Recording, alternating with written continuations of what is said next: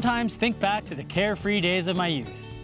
Going to the old fishing hole, sneaking apples from Old Man Johnson's orchard, catching fireflies at night. The salad days. Wait a minute, that wasn't my life at all. I grew up in the suburbs, played video games, and read comics.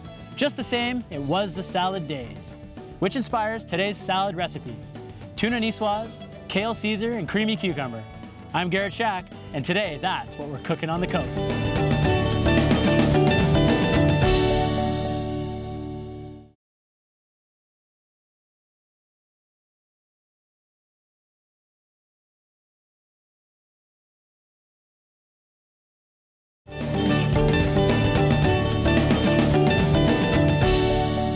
It's salad days here on Cookin' on the Coast. We're concocting 3 satisfying salads today. Tuna nicoise, kale Caesar, and a creamy cucumber salad. Let's get started. Okay, all 3 of these salads have one thing in common, and that is mayonnaise. So the first thing we need to do is make our base mayo. We have our trusty blender right here, and this is where we're gonna get started. We'll start with a couple of egg yolks. I've got 1 in there. And I just wanted to show everyone at home a trick on how to separate the yolk from the white here. So we'll give it a little crack, and then using the shells, just sort of knock that yolk back and forth just like this, and you'll see all that white will come apart. And all we're left is the yummy cholesterol-ridden egg yolk. Some Dijon mustard, in it goes. Some garlic, always garlic. I've got a little Tabasco sauce to give it a touch of heat. Again, we can adjust it afterwards. Worcestershire sauce. We need some vinegar in there. We're just using a citrus champagne vinegar here. You could use just plain white vinegar, but I like to sort of church it up a little bit, so put a little bit of that in there. Now all these agents are gonna act as our emulsifier for when we get this thing rolling. And the important thing here is when we add our vegetable oil, and we are using vegetable oil. It's okay to use olive oil if you prefer, but because I'm using it in 3 different applications, I really want a base neutral flavor here. So I've got a couple cups of vegetable oil, and we're just gonna get things sort of moving. So we'll turn this bad boy on to a good high blend here, and then slowly start pouring in that oil. Again, the key here is to pour slowly. There we go. Once that emulsification has started, we can have a look at it and make sure we've got some, a bit hard to see at home there, but you'll just have to take my word for it. It's coming together nicely. It's emulsifying, and I know that because it's starting to thicken up inside. So we'll turn it back on here and get it going.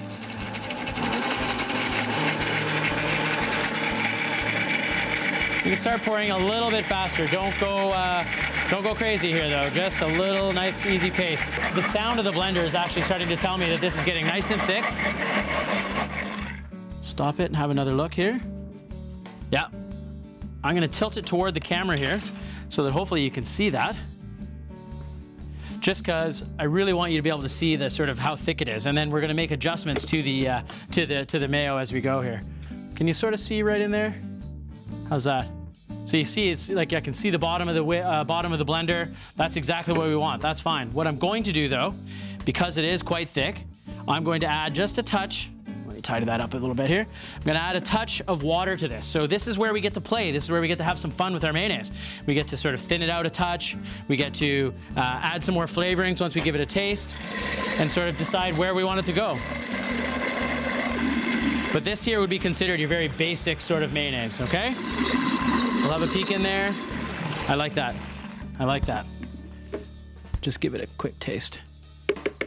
See, it's got a nice color. That's the color of those free-range organic egg yolks. Also the Dijon mustard in there. Now, I haven't added any salt or pepper at this point, and so that's what we need to do next. A little salt. Fresh cracked pepper, of course. And give it another blast.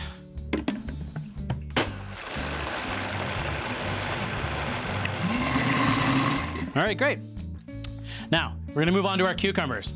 We're gonna start with the cucumber salad, I guess, because it's great for this one to be able to sit just for a little bit. Just chop it in half like that, very simply, and then we're gonna do a quick slice here on this cucumber. See, I'm using kind of a larger knife here, and you'll see why in a second here. And then we're gonna pop that into our mixing bowl here. So here's why we have that nice big knife. We Need a little onion here. We're using just sort of a medium size white onion, yellow onion. I'm not going to use the whole thing, probably just about a quarter of this onion here.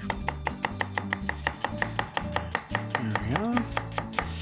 The English cucumber, the long English cucumber, is amongst the largest. So they can grow over 2 feet long. They're amazing, amazing cucumbers, and the ones we're using here today, quite delicious. I'm gonna put a pinch of salt in here. You can adjust that seasoning as you go. Salt's gonna help draw some moisture out and create a bit of a sauce here for our salad as well. Chili flakes, because I like a little bit of heat in there. Again, go as little as you'd like. You could use fresh chilies too, that'd be great. Mix that around as well. We have some white vinegar. In this case, I want to use a white vinegar. You could use white wine vinegar, but that's going to change the flavor. I'm really just looking for the beautiful fresh cucumbers to be the star here. And then we'll grab our trusty mayonnaise and put a nice big dollop of mayonnaise in there.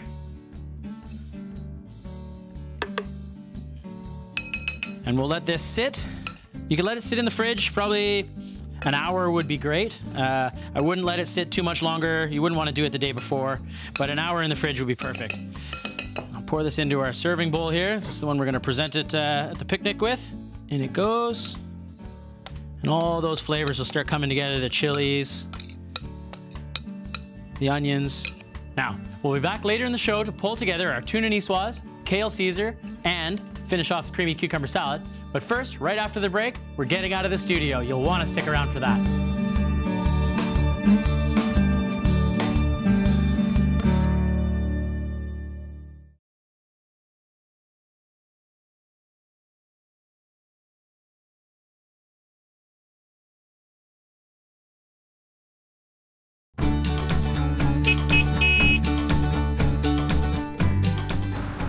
Okay, here we are in this amazing outdoor kitchen at Wildwood Outdoor Living Center. With me is Gord Nickel. Gord, how are you? Good, Garrett, how are you? On the menu today is a delicious gourmet blue cheeseburger. Nice. And we've got an amazing grill to cook it on, so I thought, well, we can't just do plain old burgers. Let's actually do a stuffed hamburger. Oh, so here's where you and I get to have some fun. First thing we want to do, flatten it down a little bit in our hand. And then take a bit of blue cheese. Okay. Got some local blue cheese here. You kind of want to squish it a little bit. You don't want big chunks because what's going to happen is that'll pierce through your burger as you go. Okay. So just kind of crumble it up so you got some flat pieces in there. No, that looks good. Don't be shy. If you want more, you can use more. Yeah. If you want a little bit less. Okay, so once you've got it like that. Well, it doesn't quite look like yours. That's all right. Okay. You just sort of close it up. Yeah, just like kind of like a clamshell. Seal that up so that retains all the moisture and all that ooey gooey cheese will stick on the inside. Okay. And then try and flatten it down as best you can again. Now in these burgers, you know, there's some purists out there that say nothing but beef in your burger, right? Right. Well, I'm not a purist by any means, and anybody who's watched the show knows that. I like to twist things a little bit. So I make more of a meatloaf style burger. I put a little bit of egg in there, put some breadcrumb, you know, some Worcestershire, some Tabasco. Now, nice high heat on the grill. We've got this gorgeous Jackson grill. We want to use a really high heat, and we're going to fire them right on the hot grill. We're going to say, go to sleep there for a little bit. All right. Perfect. All right, Gord, so it's really important here to have a nice high heat under your grill, especially to begin with. We're not going to cook it all the way through on that high heat, but we want to develop that crust so that we don't have to use all those fancy sprays and oils and all that kind of stuff. So we're going to let the natural fat in the burger kind of do its job on the grill, and also the grill itself is going to create that crust, and then it won't stick to your grill. It'll be super easy to flip over. Okay, so how come mine is flaming up and yours isn't? Mine will eventually. Oh, don't worry. Yeah, some of that fat will start to cook out of there. You can see we're starting to get a few flames, and it will start to flame up. Okay. And we'll just be cautious of that. It's at that point we'll flip it over, let it crust again, and then we'll move it to a slower part of the grill. Okay. And because we have this beautiful grill, how big is this bad boy? This is 42. Oh, nice. Yeah, right. So 42 inches. We got lots of room to play. Let's maximize the whole thing. Now we've got some gorgeous burger buns here. So let's start building out. Yeah. What are those, anyways? It's a brioche bun. So you see, it's kind of got that yellowish tinge to it. So it's kind of like a sweet dough. Have a smell. It smells almost like that Easter bread, doesn't it? Exactly. I love that sort of sweetness of the dough. We've got some fresh arugula here. In Australia, they call it rocket. Yeah, and it's got a real pepperness to it, so give that a bite. And you'll see it's got like this lovely... You know, we sell a seed that is like a rocket mix, and it comes up in all different types. Yeah, nice. Nice. Yeah, this stuff is gorgeous. And blue cheese and black pepper go super well together. So why wouldn't blue cheese and arugula go well together? Okay, so we'll load it on there a fair bit. That's really nice. I've got a few of these crispy onions. Like I said, we're going gourmet, so some crispy onions here. Perfect. I'm just gonna stack that. So do you have to make these yourselves, or can you buy You can, this? yeah, absolutely. I think you can buy them. I think I've seen them like at sort of ethnic food marts and stuff like that. Yeah. But they're really easy to make. Just slice them as thin as you can, and then dredge them in a little bit of flour, deep fry them until they're sort of nice and golden brown. Oh, nice. Man, they're tasty. They are. They're a snack. Even my kids munch them down. Now, let's have a look at our burgers here. Okay. We pre-cooked a few because these do take a bit longer, right? All right. Because we have the blue cheese in the middle and we're using a fresh patty, it's going to puff up a little bit and it's going to take a bit longer. But let's have a look. See how we're going here. Yeah, right, it didn't even stick. No sticking. Yeah. We got those beautiful grill marks on there. That's that crust I was telling you about. Perfect. Now we're going to let those finish up. And let's grab some of these burgers that are already ready. And that way we can, you know, use the magic television to make this go a little quicker. Look how that happened. I know, hey? Look, you can see the blue cheese oozing out of it a little bit. See what I did? Oh, that's juicy right there. Oh, man. Oh, my goodness. That's going to be delicious. And we're simply going to fire a top right on top of there. Give it a little squeeze down. And that's our blue cheese stuffed burger with crispy onions and arugula. Fantastic. I know, looking forward to digging into that. Before we do, though, remember you were talking about the, the fire on the grill? Yeah. That's my burger again. Yeah. Oh, mine's doing it too. That's the fat coming out of it. Now, once it's got a chance to heat up, we're going to move it over. I've got this side of the grill over here down on low. Oh, okay. So we're just going to take it up off the grill and slide it over to the low side. So how many times do you burn your fingers in a day? Well, I've burned them so many times that I actually don't feel it anymore. I don't know how you do that. At this point, you can close the lid. Okay. And you just let those bad boys finish cooking all the way through. Because we're dealing with ground beef, we want to make sure that it's cooked all the way through, right? We don't want any more red in the middle. Now, what do you say we cut this guy? Yeah, absolutely. See how it looks on the inside, and then we'll have a bite. You see the blue cheese stuck to my knife there. I'm thinking I'm going to grab this, jump in the hot tub. That's a brilliant idea. Cold beer, hot tub, and a blue cheese stuffed burger. Man. I'm with you. I'm right behind you. We're heading there. We're going to chow down on these and maybe have a soak in a tub. When we come back, we'll be back in the kitchen studio. All right. That is great. All right. No.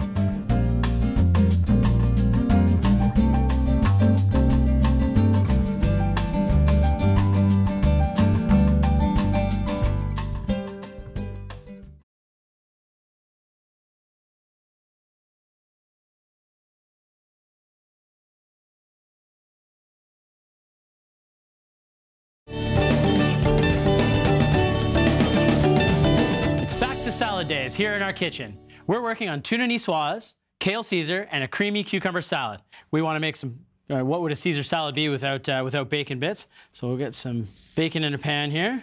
Now we're going to do something a little bit more unique here.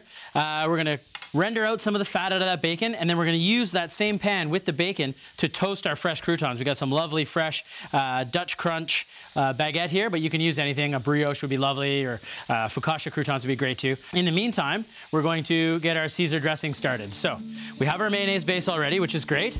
And on our board here, we're going to start chopping up some ingredients. So we have some capers in our Caesar. Not too much anchovy. If you're a big fan of it, go ahead and fire a little bit more in there. But I like the saltiness from it, but I don't want too much. Capers, anchovies. We're going to put a little bit of Parmesan cheese in there and then just mix it all together with that mayonnaise that we already made. So let's get a nice scoop here. Look at that. Put our anchovies, our capers. Now we're putting a twist on this. So yes, of course, the Caesar salad is a comfort food. I remember having it as a kid and loving it, but we're using kale today. Kale's super, super full of vitamin C and all sorts of other great things that are good for our bodies. It's like a superfood. Thin it out with a little bit of lemon juice. I'm gonna crumble a little bit of this Parmesan in there, and then we'll mix it all in with our salad here. Like I said, we're using this baby kale here, so it's quite tender. You can actually eat the stalks and everything. It's great, and it has such a wonderful flavor. And add that dressing right to it. I see our bacon still sizzling away over there, which is great, rendering out that fat. We want to make sure that all those leaves get nicely coated. This will also start to wilt the lettuce just a little bit, which is perfect. It's okay, because we got lots of fiber in this kale. And then we'll get it onto our serving board here. Just a nice handful on there. Oh, that looks spectacular, doesn't it? Vibrant green, so good. Okay. See how our friend the bacon's doing over here? Sizzling away, starting to get some caramelization. I can see that fat is starting to render out in there, which is spectacular. In the meantime, let's start it on our tuna. Got a pan here, we're gonna warm it up. we want to use a vegetable oil, something with a bit of a higher smoking point, because we want a really great sear on this tuna. You can see we're using albacore tuna here today. And the reason for that is that albacore is actually a more sustainable tuna that's fished right here off the coast of Vancouver Island. Okay, we're gonna simply season this with salt and pepper. Fresh cracked pepper. Now it's very important not to overcook tuna. If you leave this in the pan for too long, you end up with that stuff that comes in a tin, and that's the last thing we want. You ready for this, guys? We're gonna get this into the pan here. There we go. Literally gonna be about 45 seconds on each side. Give our bacon another turn. Just about ready to get the croutons going in there. In fact, let's do that right now. Now these are gonna soak up some of that bacon fat in there. I know, it's not heart smart, but trust me, it's delicious. We're not eating it every day. We're not doing a whole loaf of bread. You can have 2 croutons, okay? Maybe 3. It's looking great. I'm gonna throw some cracked pepper in there. Let's have a look at this guy here. Oh man, look at that. Golden brown, perfect. I can still see right in here and on the sides that it's still nice and rare in the middle, so that's ideal. Give our croutons another toss. And those are gonna be ready to go. Perfect, that looks great actually. They're not completely crunchy or toasted, but they're nice and warm and they've soaked up some of that bacon fat. Let's put these right on top here. Ooh-wee. Look at that. Just awesome. All right. Now I'll finish that with just a little bit of this more Parmesan here. And our Kale Caesar is done. All coming together now. One more turn on our tuna. Oh man, it's like I've done that before. That color looks amazing. Let's grab a spoon and get into our mayo here. Our friend the mayo, the king of the show today. And we'll just put some of this all over our board. And everything. You're like, oh, what are you doing? That's not art. That looks terrible. Hang on. Wait for it. Put it all together here. Great way to use up some leftover potatoes. I've got some fingerling potatoes here. They were kicking around from dinner last night. We have some tomatoes. I've got some few different varieties of beautiful heirloom tomatoes here. And this salad's going to steal the show. Moroccan sun-dried olives we're using here today. Okay. Some green beans. Same sort of idea. And then we want to put an egg on there. So I've got this boiled egg. Oh, I love when the yolk is still runny like that in my boiled eggs. Spectacular. And then let's have a look at our tuna. Move our board to the front so I can cut the tuna. Look at that. Whew, love it. Love when it's medium rare like that in the center. If you overcook that, it gets so dry. So don't be afraid to leave it rare in the middle or even medium rare like that. Okay, and let's neatly place these right on our plate here. And now I know we're all excited about our tuna and our Kale Caesar, but let's not forget about our cucumber salad that we got to pull out of the fridge still. This is a creme de balsamica, so it's a white balsamic cream. And it's a little bit thicker, but it's going to add a little bit of punch to that salad. And then we'll drizzle it with a little bit of olive oil. Okay, and some fresh cracked pepper. We're almost there. Make some room for our cucumber salad, which I got to grab out of the fridge. And the last thing we need on there, cucumbers and mint go together like peas and carrots, I guess. So let's fire a little bit of mint on top of this guy. All right, there you have it. Tuna niçoise, Kale Caesar, and creamy cucumber salad. Looks amazing. Now what better way to enjoy a satisfying salad than with a choice beverage? With me today, Kate McDonald from Clive's Classic Lounge. Hi, Garret. Right, so good to see you. Thanks for coming on the show. Thanks. All right, now there's lots of stuff here in front of us. Where do we get started? I know. Okay, so instead of giving a man a fish, I'm going to teach a man to fish. So we're going to quickly make an infusion here. We're making a mojito today, but I thought it would be neat to show people how to spice up, step up your game on that mojito front. Okay. So I use rose and hibiscus. Bam, bam. You've got an infusion. People think this is so difficult. And so how long would you leave it sit on like that? Let it sit overnight or even for a couple hours. Yeah, it really doesn't take long. This is one that's already finished and it's sat for a couple hours. And that's what you end up with is that infusion right there. Exactly, exactly. So we're gonna take 2 ounces of that because you want to taste as Hank Hill says, taste the meat, not the heat. So we want to taste the booze. Nice. Another infusion I've got going here, and I'm making a little bit of a mess, but that's okay. That's all right. The mason jars. That's more fun. This one's cucumber and cinnamon. Oh, nice. And then we're just going to take some mint. Do you want to start picking some mint? Yeah, absolutely. Perfect. Oh, that smells great. Amazing, right? Yeah. Really quick to do. Just grab a bunch, pick it off, grab a bunch, So pick fast. it off. Let her go. Perfect. Right. And then we're just going to take it and clap it in our hands. No muddling. I love this part. No muddling.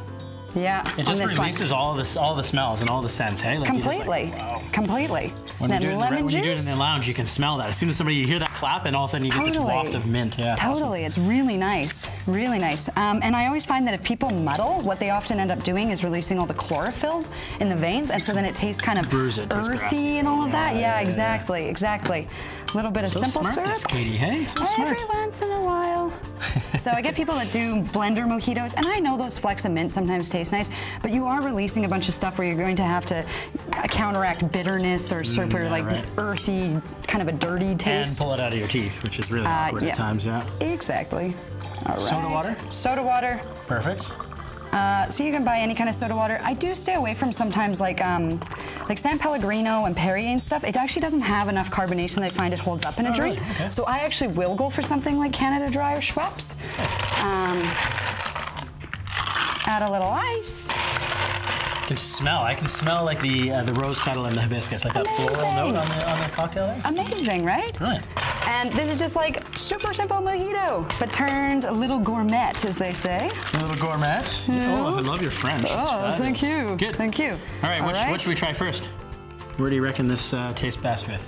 I would go hibiscus with this guy over here, Hibiscus and with our the Kale cucumber ceasar? and cinnamon with the nicoise. All right, I'm digging in.